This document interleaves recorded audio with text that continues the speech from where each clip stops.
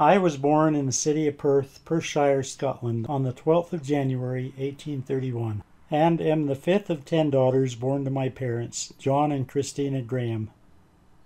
My attention was first brought to the Church of Latter-day Saints in 1846, and in 1847 I was baptized and confirmed, being the second person baptized into the church in Perth. This course brought down upon me so much persecution, from which I was not exempt in my own father's house, that I soon left home and went to Edinburgh. There I was kindly received by Sister Gibson and welcomed into her house. After 2 years had passed, my father came to me, and, manifesting a better spirit than when I saw him last, prevailed upon me to return with him. He had in the meantime become partially paralyzed, and had to use a crutch. 2 weeks after my return, he consented to be baptized. While being baptized, the affliction left him, and he walked home without his crutch, to the astonishment of all who knew him. This was the signal for a great work, and the Perth branch, which previously had numbered but 2, soon grew to over 150 members. In May 51, I was married to Alexander MacDonald, then an elder in the church.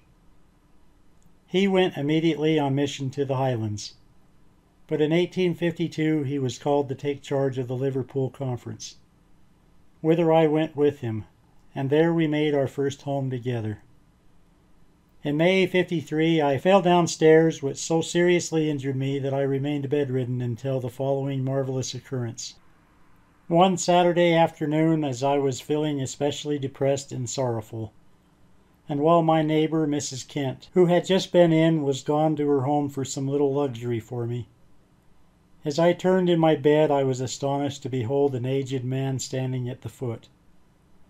As I somewhat recovered from my natural timidity, he came towards the head of the bed, and laid his hands upon me, saying, "I lay my hands upon thy head, and bless thee in the name of the God of Abraham, Isaac, and Jacob. The Lord hath seen the integrity of thine heart. In tears and sorrow thou hast bowed before the Lord, asking for children. This blessing is about to be granted unto thee. Thou shalt be blessed with children from this hour. Thou shalt be gathered to the valleys of the mountains, and there thou shalt see thy children, raised as tender plants by thy side. Thy children and household shall call thee blessed. At present thy husband is better than many children. Be comforted. These blessings I seal upon thee, in the name of Jesus. Amen." At this moment Sister Kent came in, and I saw no more of this personage.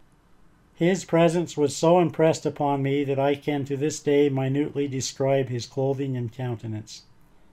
The next conference, after this visitation, brought the word that Brother MacDonald was released to go to the valley, being succeeded by Elder Spicer W. Crandall. We started from Liverpool in March 54, and after the usual vicissitudes of sea and river navigation, finally went into camp near Kansas Village on the Missouri. From there we started for Utah in Captain Daniel Carnes' company, reaching Salt Lake City on the 30th of September. In 1872 my husband was appointed to settle in St. George, where we arrived about the middle of November. Here we have since remained, and I have taken great pleasure in this southern country, especially in having my family around me in the midst of good influences.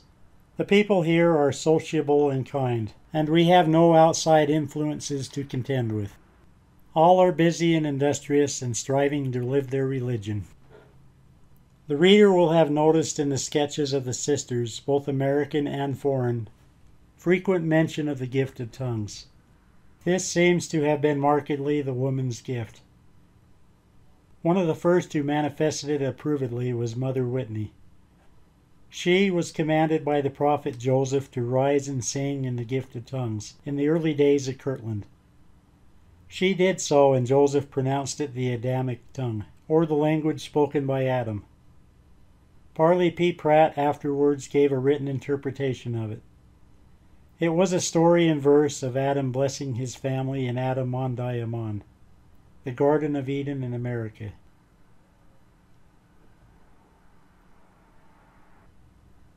as an instance in which the gift of tongues proved of decided practical value. One morning we thought we would go and gather gooseberries. Father Tanner, as we familiarly called the good patriarchal elder Nathan Tanner, harnessed a span of horses to a light wagon, and with two sisters by the name of Lyman, his little granddaughter, and me, started out. When we reached the woods, we told the old gentleman to go to a house in sight and rest himself while we picked the berries.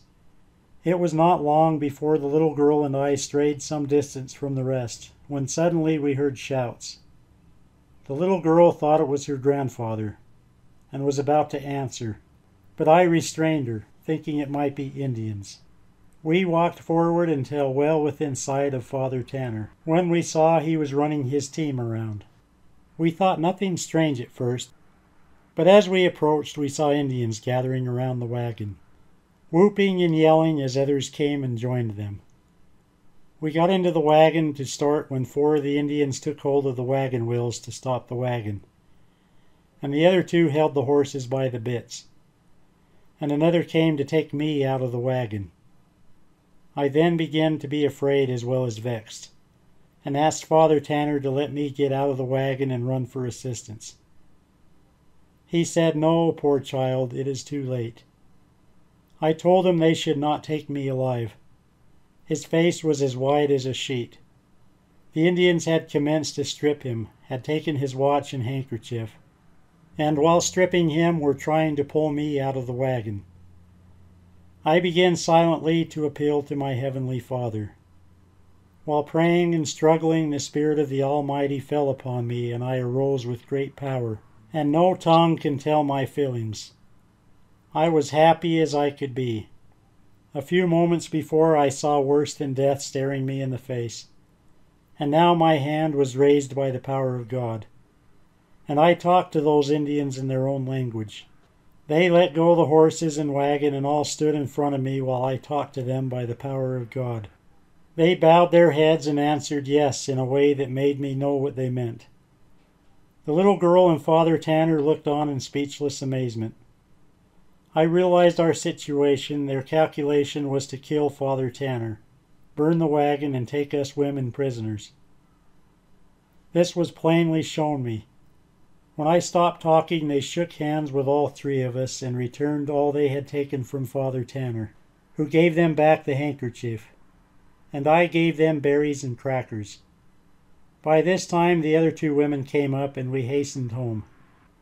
The Lord gave me a portion of the interpretation of what I had said, which was as follows. I suppose you Indian warriors think you are going to kill us. Don't you know the Great Spirit is watching you and knows everything in your heart? We have come out here to gather some of our Father's fruit. We have not come to injure you. And if you harm us or injure one hair of our heads, the Great Spirit shall smite you to the earth, and you shall not have power to breathe another breath. We have been driven from our homes, and so have you.